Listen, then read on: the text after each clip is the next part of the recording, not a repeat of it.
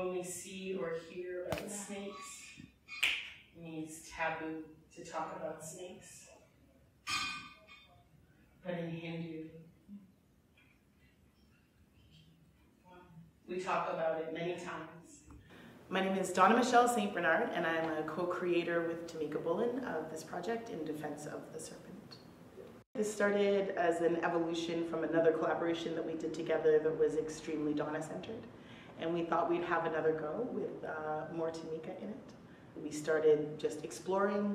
We talked a little bit about snakes and the way that Hindu culture perceives or uses that imagery differently than how it's typically used in Christian folklore. And that became sort of the center of the project. And so then we started meeting with each other and exploring different ways to communicate with each other without the assistance of ASL interpretation. And then that became sort of a core part of the project. 2 years later, my mom dreamed of the same cobra. It took the omen I would be born in 1979 as a girl. The process of working together with Tamyka is one of constantly learning and inventing and reinventing things. I'm a little bit stubborn. Oh, that's one of the things we have in common. We're both a lot stubborn. And so we insist on working through certain barriers that could probably be easily solved with something that you could buy. But in addition to physical accessibility, we're also a little bit interested in financial accessibility. We've wanted to work in ways that are affordable when we don't have the support of the institution. So one of the interesting things about working this week is bringing in our, we don't want anything aesthetic, and then blending that with the with abundant support from Theatre Passe Muraille. Indrit giving us an outside eye. That's something we have not had before on this project.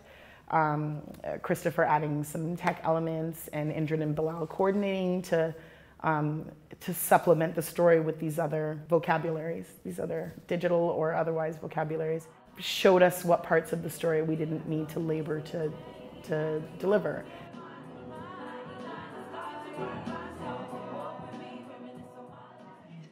Hello, my name is Tamyka, and this is my sign name. Because of my hair, I have ringlets, I have curls. I started working with DM back in 2017. DM wanted to work with a deaf artist. I believe he wanted to work with a deaf poet. She can correct me if I'm wrong. I think we met, and then, well, DM contacted me via email.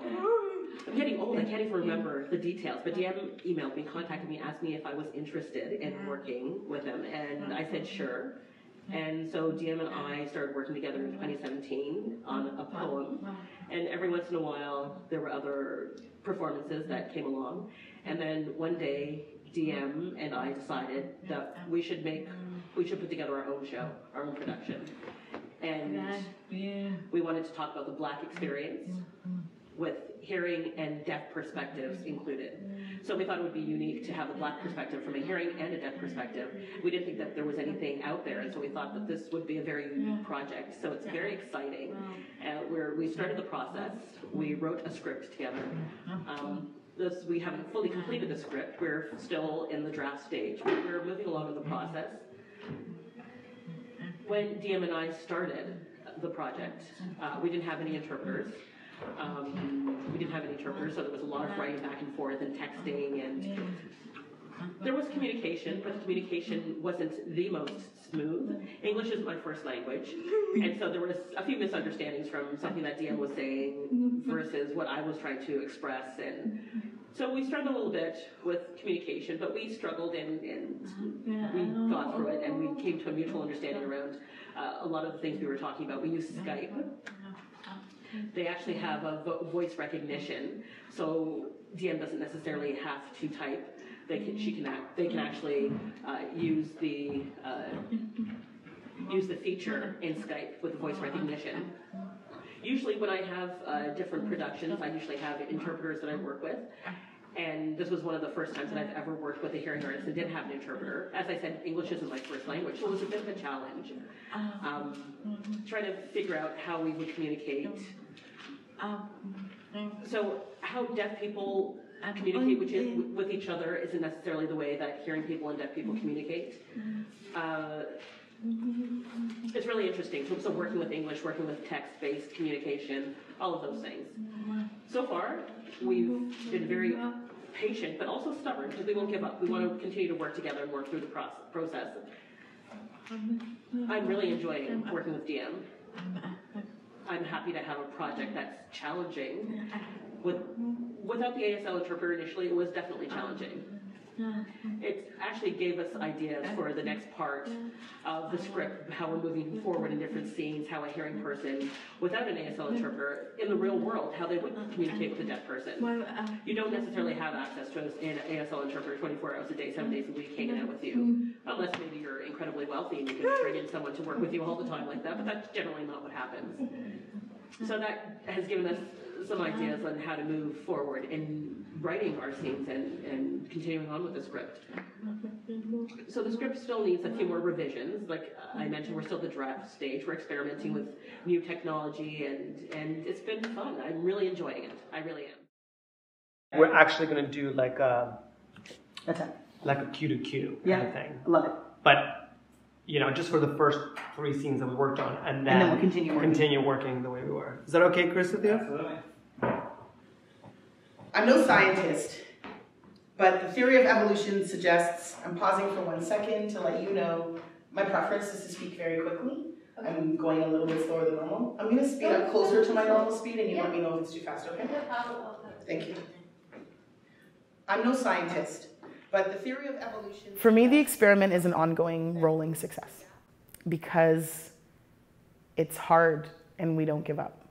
And part of the difficulty with any kind of accommodation, accessibility, interpretation, even across spoken languages, is that people feel that the cost is prohibitive.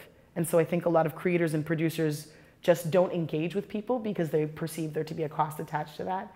And I think that sometimes it's an expense and sometimes it's just stubbornness and stick-to-itiveness. And yeah, and that's what we have. So I think that we are successful in persevering, and it's something. We're getting there.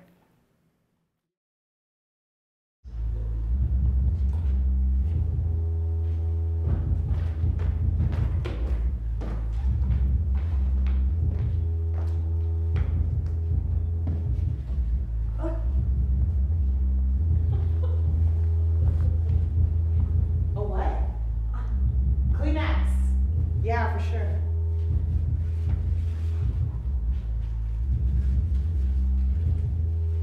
I love your hair. Your hair looks good. Thank you. Yeah, thanks.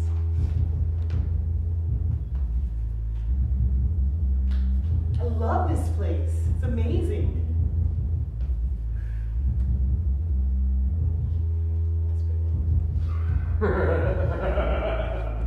Wanna go dance?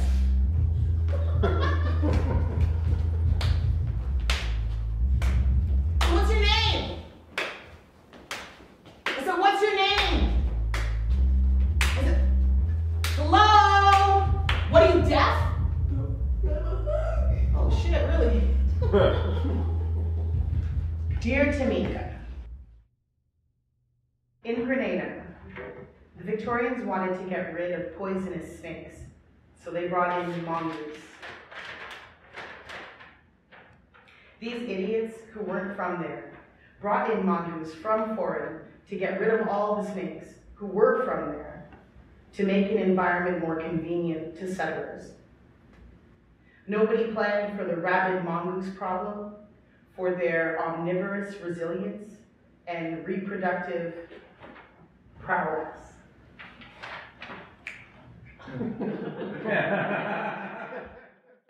No. I keep telling you about coffee all the time. I keep showing the sign for coffee, but you still don't know that word.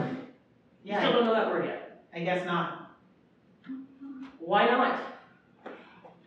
Can you write, please? No. Learn how to sign. I don't know ASL, I'm sorry. You're not trying. Cut me some slack. Maybe I'm too stupid to learn. You're not stupid, you're lazy. I do not like that word.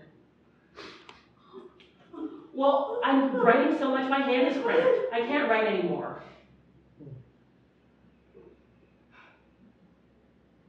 Do you want some coffee? Yes. Fine.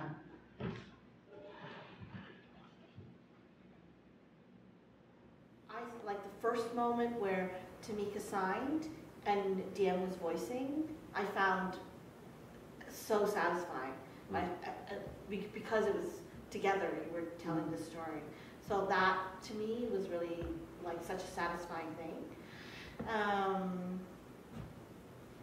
Sorry, I'm just, that makes me feel like that moment should come later then. Maybe, but it gave us a taste of that. Yeah.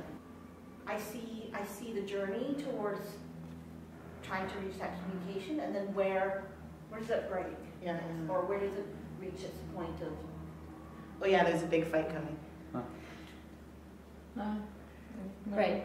In real life, that we went to the cafe, and I think that was a big moment for us. And we tried to communicate, and we wrote back and forth.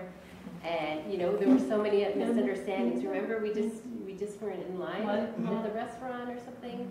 We had sat down and we tried to communicate with each other, but we did misunderstand each other a lot. It got emotional. It was frustrating. You know, so I guess it was that experience. Two other things that I really identified with as a hearing person in attempting communication. One is the speech to text and the frustration of the speech to text not working as well as you would like it to work. And what I interpreted in that moment was because DM's text was quite advanced, I think, or like you have a good vocabulary that the speech to text can't keep up with. So seeing you be, for lack of, disabled by the technology is quite satisfying. Yeah, agreed. And then the other thing that I also just identify with a lot is the labor of writing back and forth, which is what I'm usually in as a hearing person communicating with deaf people, or typing back and forth or whatever. But that tedious process that everyone knows is insufficient, but it's kind of the thing that we end up doing. When there's text and there's silence, I'm always reminded of my desire for sound. You know, I'm always just like, oh, but maybe we should put some music, spice things up. But then it makes me think about how I'm being put in a position to not be listening with my ears, right? Like that I'm being asked to use my other senses, and that is displacing me and my privilege with my ears, right? So it seems intentional to me, and I like that it's silent, and it's forcing, and it's like that awkward silence where it just goes, you know what I mean? Because it's interesting to stand in on stage as well. Yeah, because you want something to happen. There's not been sound for a long time. Yeah. But one of our design conceits that's like not practical for Buzz, that is something that I think both would like to have, is opt-in sound design. So that the way that you use audio descriptors for vision impaired audience members, that we would require hearing audiences to call ahead and book if they want sound design with their play. That's awesome. I think we touched a bit on it, but I think we can talk about this tomorrow. Yeah. In terms of your process, and if after this week of having like 3 days without an interpreter and now 2 days with an interpreter, what is how you like, and how that maybe affected also creating together when you had interpreters versus when you didn't, and how you want to be intentional about not having interpreters or having except when we do. Yeah. Like, what are the times where you're like, no, like this, we cannot move forward unless this is in place, and then times when you're like, no, we actually need this space, So that's a conversation. Yeah, because that's something that you and I can sleep on, and tomorrow maybe have some ideas about what parts of the process we felt needed interpretation, and what parts we feel are inhibited by that. C'est bon. C'est bon. Great, thank you. Thank you. Thanks everyone for all your hard work this week. Let's get out of here.